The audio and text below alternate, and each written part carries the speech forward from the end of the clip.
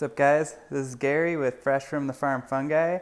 I'm here in Denver, Colorado, and I wanted to go over the different colors of mycology.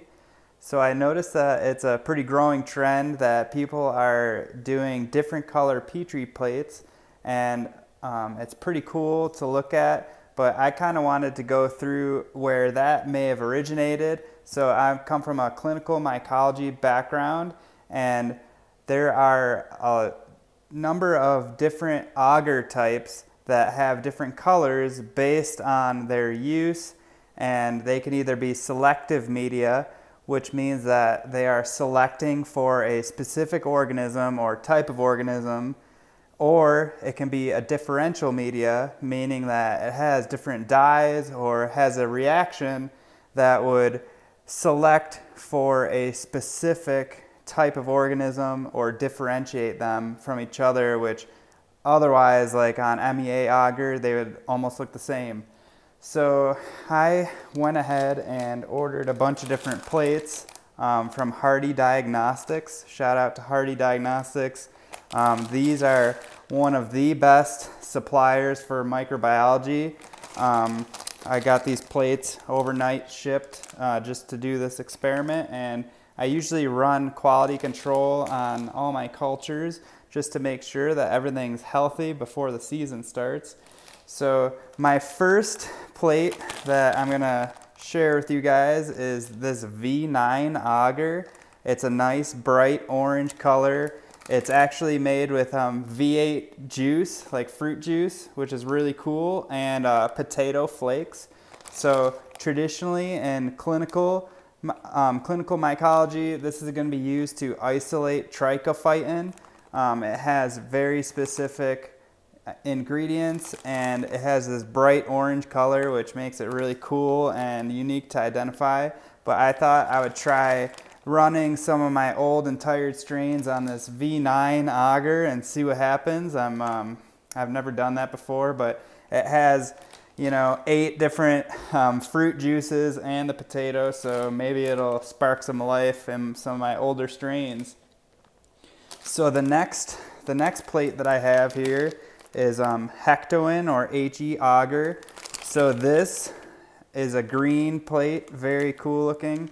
It's used to isolate the pathogenic gram-negative bacteria. So I usually will take my liquid cultures and plate them out on some HE agar, and hopefully there's no growth because it's selective for anything like E. coli or salmonella, and you can do further testing using the isolated colonies from this. So it's commonly used in food testing and quality control and different kind of food products. This is a really useful plate, especially if you're going to be producing lots of mushrooms. You want to make sure you have clean cultures. So another selective media, and it's kind of differential media, is this blood agar, which is this beautiful red color. So this is used to isolate different bacteria, and in clinical microbiology, it can be used to differentiate between hemolytic bacteria. It will cause white areas of hemolysis around the colonies, but I'm just going to use this to screen my liquid cultures as well for any kind of bacteria. It's a really nice, beautiful looking plate and fairly inexpensive. So the next plate that I have here is a BCYE, or a buffered charcoal yeast extract agar. That's a long one, but this is a very important tool for the cultivator like myself. So I'm growing a lot of mushrooms in my house. It's a pretty high humidity in the fruiting area, and this plate is used to detect Legionella. It's a very dangerous organism, especially if you're always working around mushrooms and the humidity's high. It's a good idea to test your environment for any harmful pathogens. Another thing that I like to do is get DRBC or rose bangle agar, and you can test for molds or yeast that will be flying around your area using a settle plate technique. So I'll show you guys how I do that with these black plates. They're really cool, especially if you have Legionella, which I've never found and I hope to never find, but these bacteria, they'll actually fluoresce under a UV light. That's how you detect them in clinical microbiology. So I just always screen, you know, once a month. It's really good just practice to make sure that you're cleaning your grow correctly, and Legionella can hide in any kind of air conditioning units, but to a healthy individual, it's not as dangerous as someone who's, you know, old or sick. But running a business 24/7, there's no need to introduce any kind of pathogens. So I always will test my air and grow area with some of these selective plates. And then that brings me to the bread and butter here. So this is malt extract agar. It's a nice beige color. I like to use, I think it's Hardy Diagnostics or Thermo Fisher. One of them has a quick dissolve plate, agar. So it's nice and clear. And this is what I grow my mycelium on. Sometimes I'll switch it up to potato dextrose just to keep it fresh. If you start to see that your colonies are weakening, or you can even try this V9 agar, which I'm gonna do today. I'm gonna try to revitalize some old strains. So I hope that makes sense. We've got quite a bit of array of colorful plates, and each plate has its own specific use, and I hope that, you know, in the future people are keeping that in mind, because, you know, coming from a clinical background, it might be confusing to see a bunch of different colors in someone's incubator. Even though it's really artistic, it might just be, you know, best practice to keep the MEA looking like MEA. Anyway, I'm gonna go head down to the lab and I'll show you how I do my quality testing on my liquid cultures, and how I'm gonna do some environmental testing in my grow room. All right, much love. All right guys, I'm down in the lab and I'm gonna show you how I do my quality control on my liquid cultures using these 3 selective medias. So the first one's going to be the HE agar, which is the green agar, and that's going to test for Salmonella and E. coli. Then the red agar, or the TSA blood agar, is going to isolate any bacteria, so gram-positive or gram-positive rods or cocci. And then this V9 agar I'm going to use to try to revitalize some of this piapino that I'm growing. And I'm also going to plate it out on some MEA just for production. So all I'm going to use is this 10 ml sterile syringe, and I've got my liquid culture that's been incubating for about 4 days at 72 degrees. You can see some of the mycelium starting to form, and it's a clear solution, so I'm expecting, you know, clear results, but you never know. These plates they can detect 1 CFU per mil, which is about 1 CFU per gram, and that is a very low amount, but that's what you want when you're producing your own cultures. You want them to be clean. So I'll go ahead and open up these plates and show you how to test. So I've got my plates set up here and my liquid culture stirring just to homogenize any kind of organisms that are in there, which it looks like mycelium, healthy mycelium. And the first thing I'm going to do is open up my HE Hectoin agar plates. So you can see the nice green color. These are one of my favorite. And then we've got the blood agar plates, which these are going to be bright red. So one thing about working with agar is you want to have, you know, a pretty thick layer, about 1 centimeter thick. Anything that is an older plate is going to dry out, and this layer is going to shrink down. So I just ordered these about 2 days ago. I know that they're fresh, but I like to put these in the fridge for up to 6 months, and that's the one thing I look for, is if the agar is too thin, it's not going to have the correct proportions of nutrients that the organisms are going to need to grow. But this is a really nice bright red plate from Hardy Diagnostics, blood agar. This is going to isolate any bacteria. And then this is one of my favorites that I've never used before, and it is V9 agar.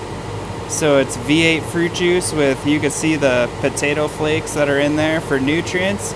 And I'm going to throw some piapino on this and see if it adds any vigor. And then I've got some malt extract agar, which is a nice, you know, yellowish beige, clear.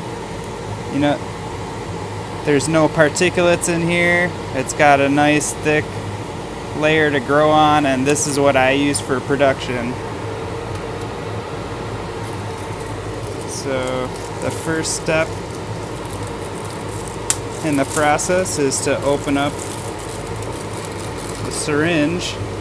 So I'm going to go ahead and extract about 10 mils from my liquid culture. So I use parafilm so that no air comes in when I'm transferring it from my hood to the incubator. Now I always like to take off the needle just because it's a larger bore and it will give me a lot more liquid, I guess easier than using the gauge needle. So I'll just really mix up this liquid culture, making sure that I get any kind of organisms in there. Alright, that's pretty well mixed.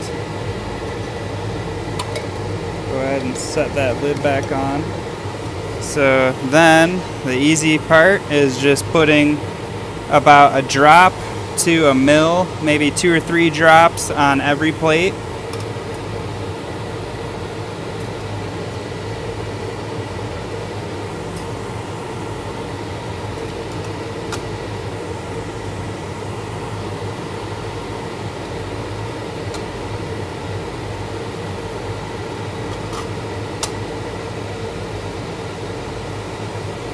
And then I can use this, and as long as it passes the QC, I will use this syringe for future production. So it's a good way to test your cultures, make sure they're clean. I'm going to go ahead and parafilm these and put them in the incubator and wait for about 4 or 5 days just to make sure that there's no growth. And then I'll mark my liquid culture stock to know that it passed my QC. And then I will, you know, set this aside until everything clears. But that's how I QC my liquid cultures. And now I'm gonna go show you guys how I use these for environmental testing. It's a BCYE buffered charcoal yeast extract agar, selective for Legionella. So I'm just gonna make sure that there's no nasty organisms growing in my grow tent.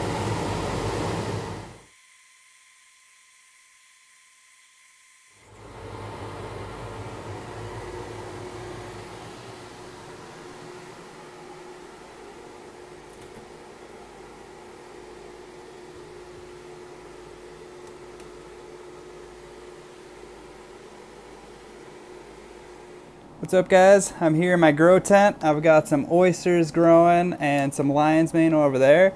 I'm going to show you how I set up my settle plates for my BCYE, which is buffered charcoal yeast extract agar.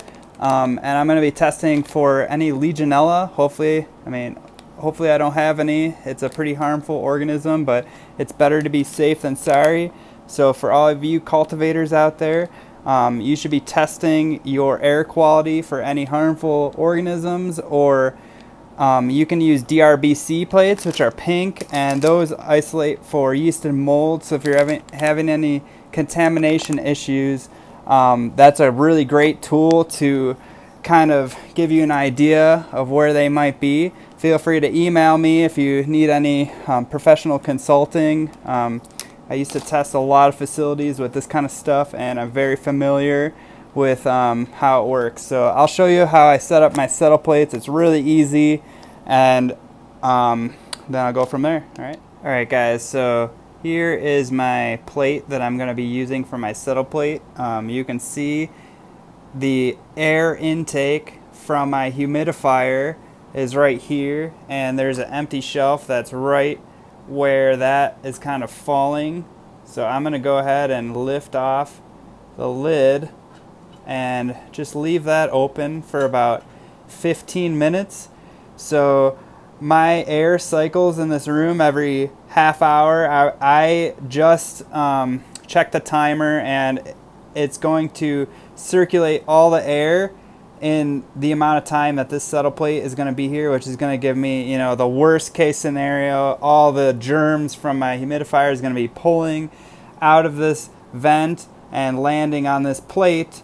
And after about 3 or 4 days of incubation, this should be clean, and that's going to tell me that my air is clean. So I said before, you can do this with DRBC plates too. Those are going to be less selective than these, so you're going to see a lot of growth on those. As long as you know what molds you're looking at. They're pretty ubiquitous to nature, but it's about the quantification of those plates. You're going to want 1 or 2 colonies on there compared to 50 colonies. So it's a good way to test your cleanliness. I try to clean my humidifier once a week, and my whole entire grow every time that I flip out my bags, which is a great time to test right now. It's kind of worst case scenario. So this is more for my own protection. I'm working in this grow a lot, probably 20 hours a week, and I want to make sure that I'm breathing in fresh air. So all right, I'm gonna go ahead and leave this and come back in 15 minutes. All right guys, so it's been 15 minutes and I can hear my exhaust going. That fog coming in is going at full bore, so I know that this has a full cycle of air that's gone over it. I'm gonna go ahead and just close this up carefully and label it. I like to use these golden ones just because they're easier to see on here. So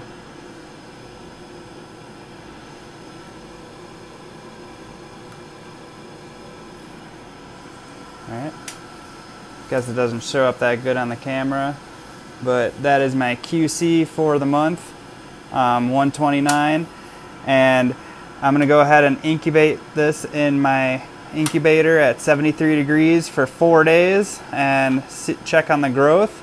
If there's anything growing on here, you can throw that under a UV light, and if it was Legionella, it would fluoresce.